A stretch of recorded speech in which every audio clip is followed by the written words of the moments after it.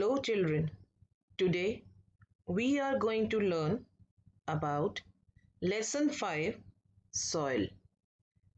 Do you know what is a soil? Soil is the topmost layer of the earth, or in other ways we can call it the skin of the earth, which is made up of mixture of minerals, small or big rock particles, clay, water, air, organic matter, etc. Aims: number 1, to learn about soil, its importance and formation. Number 2, to understand about the composition, that is, what all make the soil.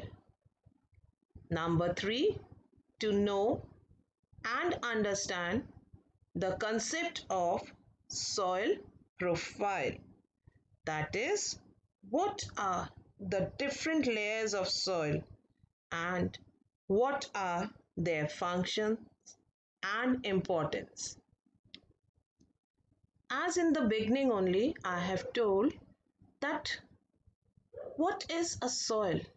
Soil is the topmost layer of the earth.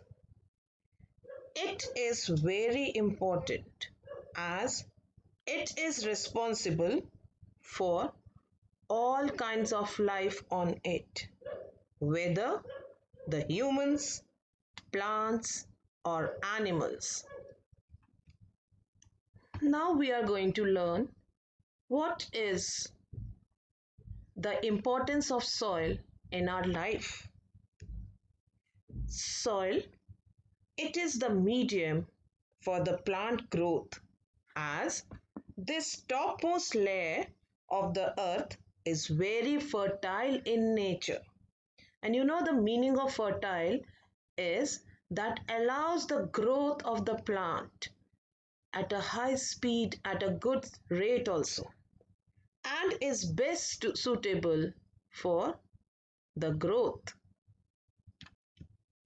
Now besides important for the plants to grow, it is also important for many animals as it provides habitat to them like earthworms, rabbits, mice, bacteria, etc. And these animals indirectly they help in making the soil more fertile. Soil stores water by filtering and purifying it, and thus forms the underground water.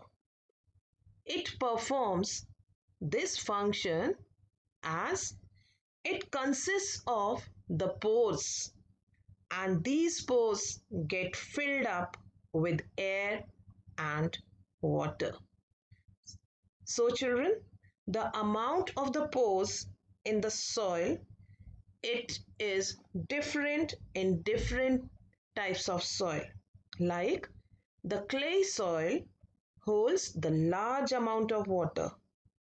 Sandy soil holds very less amount of water because in the sandy soil the water dries up very quickly. Now we are going to do how this soil is formed. The formation of soil takes place through a process called weathering. And weathering is the process of breaking down of big rocks to smaller pieces, then to the powder form due to the continuous action of sun, wind, water. And you know that the earth, it was formed millions of years ago, and it was just covered with the rocks. These rocks, as the years passed on, they broke down into smaller pieces due to the action of heat of the sun, air, water from the rain, and these smaller pieces of rocks got mixed up with the dead and decayed remains of plants and animals and changed into soil after millions of years. Now you know the time taken for soil formation is very slow, but it is a very continuous process. And just for the formation of a thin layer of soil, millions of years it takes. Now, why this process is a slow process? Because what happens in the nature during the day, the rocks heat up, and at night, when the temperature decreases, these rocks cool down. So, this action of heating and cooling brings crack in the rocks. And when the rain occurs, the rainwater enters in these cracks. You can see in the picture the water entering in the cracks. So the rocks become weaker and they break down into pieces. Some of these get carried away by river for a long distance. And in this process of being carried away by river, they get pushed up against each other and they further become smaller and smaller. And finally, when they get mixed up with the organic decaying matter, now this organic decaying matter, they are the dried leaves or the fallen trees or the dead animals, their remains. They change into soil. And so this process takes place continuously in the nature, but it is a very slow process and it takes the millions of years just to form 1 inch only of a layer of soil. Now let's learn about the composition of soil. It stores minerals that act as nutrients for plants. And these nutrients are the substances that all living things need to grow. Whereas the minerals are the nutrients found in the soil. And these minerals, they come from different types of rocks in the soil. Now next is air and water. They are present inside the pores of the soil. During dry season, there is more oil in the soil, so the soil dries quickly. Whereas in wet season, there is more water inside the soil as the water fills up the air space also.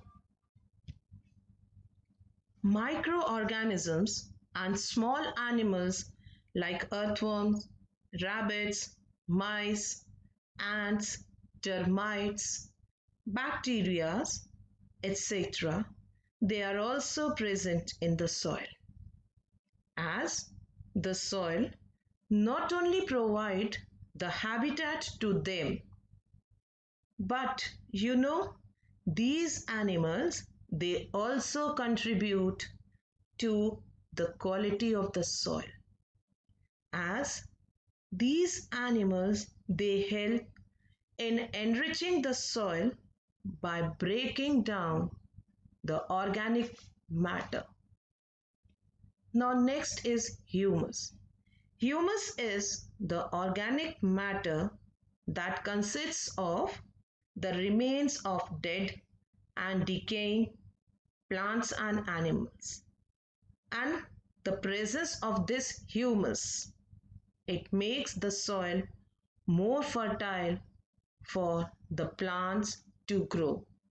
And this humus is found on the top layer of the soil. Now students, we are going to learn about the soil profile, or in other words, we can say what are the different layers of the soil. This soil profile, it is made up of the three main layers of the soil, and each layer of the soil, it runs parallel to the surface, and they have different properties and functions. The topmost layer of the soil is the topsoil. It is made up of fine particles of sand, clay, humus, air, and water. The plants grow in this topmost layer. But the roots of some of the huge trees, they may go deep to the next layer. And why it is there? That is because in search of water. Due to the presence of humus, this layer has the capacity to hold water for longer time and also improves the fertility of the soil. The next layer, or we can say the middle layer, is the subsoil, and it is made up of small broken pieces of rocks and contains very less amount of water. The third layer is the bedrock. As the name bedrock, it suggests that a bed means the layer of the rocks is there. And this is formed of large pieces of rocks deep inside the earth. And the formation of the rock, it begins from the bedrocks only. First, these bedrocks, they break down into smaller pieces of rocks and forms the subsoil. Then subsoil further breaks into a powder form and forms the topsoil. So children, I hope that it's clear how the soil is formed and what are its composition and the importance. So that's all for today. So children, now you must be very well aware about the formation of soil and its soil profile. Yes children, soil is formed from the rocks only. Now these rocks, when they undergo the process of weathering, they form the first layer of the soil. Do you know which layer is it? It is none other than the bedrock, which is the result of the weathering of rocks over a period of time.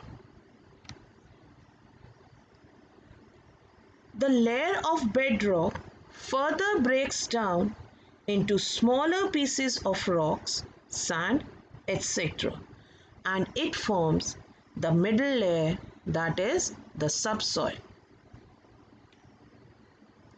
This subsoil further breaks into more finer particles of soil and now contains clay, sand, humus, air, and water. And children, this layer, as it contains clay, sand, humus, air, and water, forms the topmost layer of the earth called the topsoil. which is the most fertile layer for the growth of plants. I hope now you have understood today's concepts. So, with a big thanks to you all, let's end today's class.